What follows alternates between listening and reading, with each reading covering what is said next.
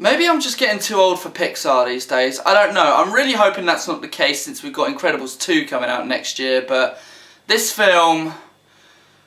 oh dear.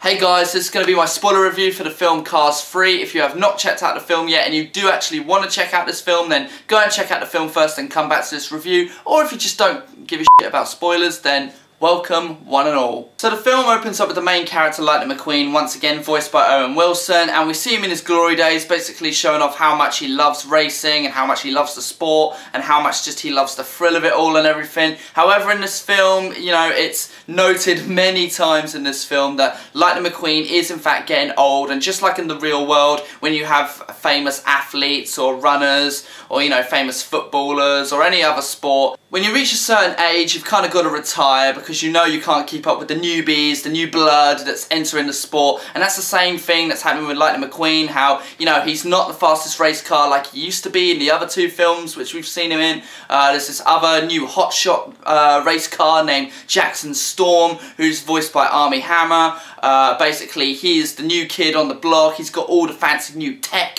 He's much faster, he goes much faster in miles per hour than Lightning McQueen, and so Lightning McQueen is obviously feeling a bit jealous and feeling a bit upset by this because he's kind of like, he's not really taking in the winnings like he used to. You know, he's kind of like the oldest race car amongst them all at the moment, since all of his old racing buddies have now gone on and retired. But Lightning McQueen's like, I don't want to retire, man, I love racing, like this is my thing. If I don't love racing, then what else have I got in life? And so this sets Lightning McQueen up on his own little personal story where he's trying to get better and be faster and try and be #1 again, even though he's quite old. A lot of the characters which I know people have found annoying in the other films, such as Mater, for example, Mater is hardly in this film, which actually is something I found very surprising, to be fair, because even though, you know, Cars 3 is a bit more of an emotional film than the other two, and, you know, kind of pulls on those Pixar heartstrings which they're famous for in their other more successful films like Up and Finding Nemo, etc. You know, Mater's one of those characters who's been in both Cars films now, and obviously he sells toys. Kids love him because obviously of his humour and his jokes and, you know,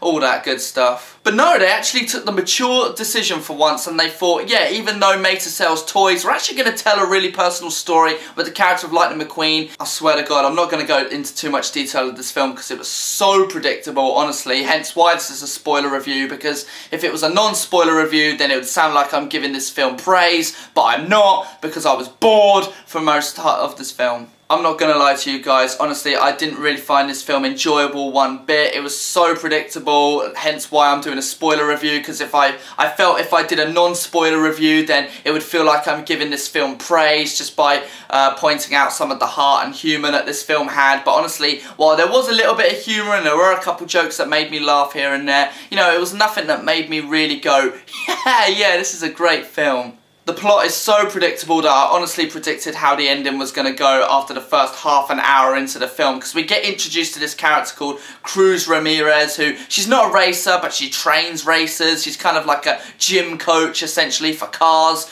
and obviously when Lightning McQueen wants to get in shape and wants to beat Jackson Storm and all the other new big high-tech hotshot racers, he goes to her, and so she trains him up and everything, but he wants to do things the old-fashioned way by actually going out on the road or on the beach and actually getting his tyres dirty, whereas this new character, Cruz Ramirez, wants to stay indoors, use the newest high-end technology, sort of simulators and everything, as she thinks technology is the way to train. But Lightning McQueen is old school, obviously, because he learned from the famous Doc Hudson, and that's what this film does. It kind of mirrors the first film in a way, where it harpens back to when Lightning McQueen was, you know, the hotshot racer who didn't really care about anyone. He was very full of himself, and then Doc Hudson was the kind of character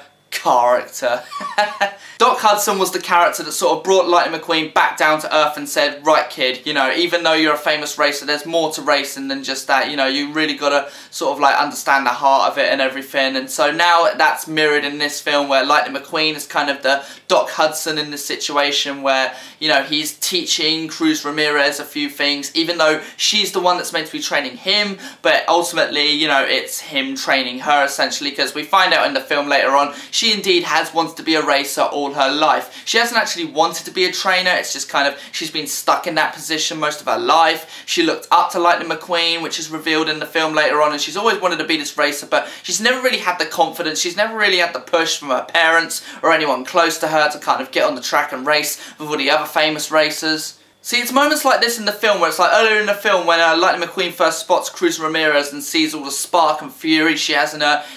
Lightning McQueen says to one of his bosses, he's like, "Oh wait, who's that racer?" And the boss is like, no, that's not a racer, no, she's just a trainer.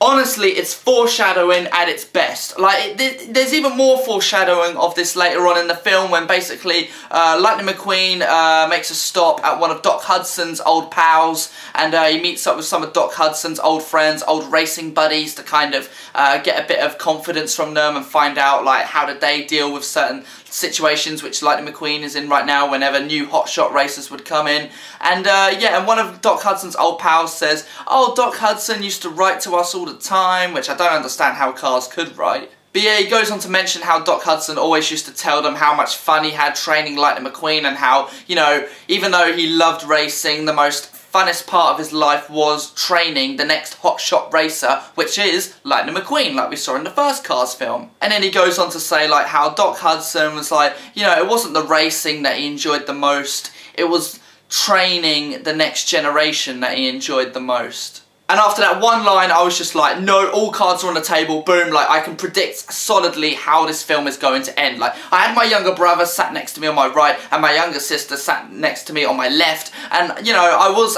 like, there was one point I was going to turn to either one of them and be like, right, this is how it's going to end, right? But I thought, like, no, because if they're not, like, big film buffs like me, they might not have, you know, they might have not figured out how this film's going to end yet, so I won't potentially spoil it for them. But for me, who is a big film buff, who, you know, is obsessed with film, I love film, that's why I study it and everything, you know, I've seen this in so many films before, all the traits that are in this film, like the whole, oh, you know, you're dying out and this is the next generation, I've seen all this before, and honestly, it's all these tropes, these famous tropes, which I've seen in other films before, where it's just building up to this moment in the final climax of this film, where we see Lightning McQueen during this race, and then all of a sudden he passes the baton on to this new character, Cruz Ramirez, where basically he gives her the number 95, so essentially she's racing for him, so essentially it's his last race, but it's her first race as well, so he's given her a chance to be in the spotlight. And then ultimately, at the end of the film, yeah, Cruz Ramirez ends up working up the courage from Lightning McQueen. As you see him on the stand, he's kind of like Doc Hudson from the first film, where Doc Hudson was on the top stand, and he was kind of speaking to Lightning McQueen on the radio, telling him all the maneuvers to do in the race,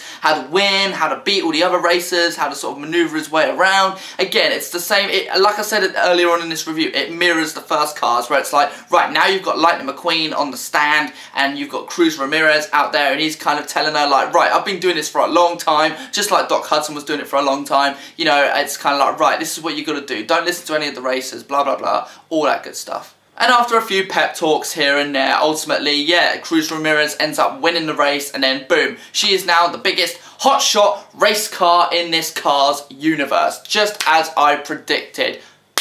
Boom. And this is not something I'm proud of. No, honestly, I'm not happy that I predicted this. I'm actually really upset that I was right, because all throughout the cinema I was like, I know how this is going to end, but please, please, please do some sort of twist, do some sort of big twist or something, like, I don't know, even like have it, let's say like Cruz Ramirez says like, I don't want to be the racer, you know, I just wanted to race one time and that's it, I'm a one and done. I would have preferred that, but no, just the fact that I was able to predict every single beat of this story shows that this...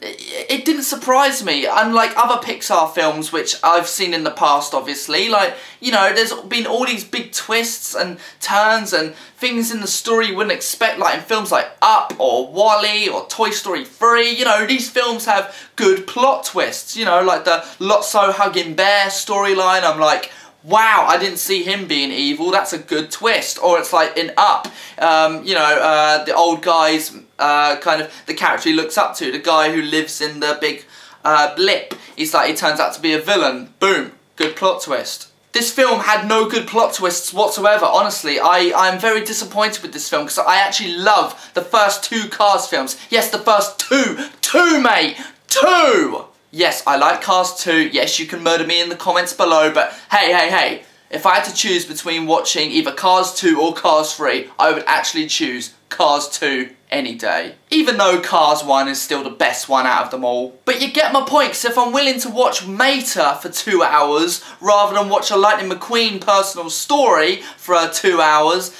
that just shows that, yeah, the quality in this film wasn't good. And by quality, I mean like quality of storytelling. Like the animation obviously is like phenomenal. Like Pixar is known for its great animation. But yeah, no, honestly, the animation was fine. Like nothing wrong with that. But yeah, just the quality in storytelling is what drove me to hate this film. Anyway guys, my overall thoughts on this film, if I had to give a rating, my rating for Cars 3 would honestly have to be a 2 out of 10. Wow, I was not expecting it to give this film that rating, honestly. It's been a while since I've watched a film where I've gone, I know how this ends. And that's another thing, they keep saying in this film out, oh, Lightning McQueen, look at you, you're so old, you're so old. But then you look at him in this film and you go, well no, Lightning McQueen looks the same as he has in the other 2 films. But see, that's one of the problems in this film. It's like, you know, with the Cars universe, how do you know if a car's old or not? Well, simple, you know, you have a few dents, you have a few, like, your paintwork scratched a little bit. But no, they didn't do that with Lightning McQueen. They didn't have any of his paintwork scratched. Like, I can understand you can't go out on the racetrack looking like that, looking with, like, loads of dents and scratches on you. It'd look unprofessional. But, you know, just to show that he is getting older, maybe at least, I don't know, like, draw a little bit of grey on like the bonnet or something like that, I don't know. Anyway guys, what did you think of the film? Comment below, let me know, I want to have a discussion with you guys. And of course, if you like everything I've said in this video, then feel free to leave a like on this video. And if you disagree with everything I said and if I've angered kids all over the world, then please feel free to leave a dislike in the video. There's always one. Anyway guys, that's been it for this video, and I will see you guys on my next video. Until then, ta-ra. And now I really want a burger. God damn it, video game. Oh, I'm so hungry. Yum, that looks tasty. Oh, I do my miss Joyce's days. cooking. I am legit torturing myself right now. Like, the only thing I possibly have to eat in my room is a pack of Jaffa cakes.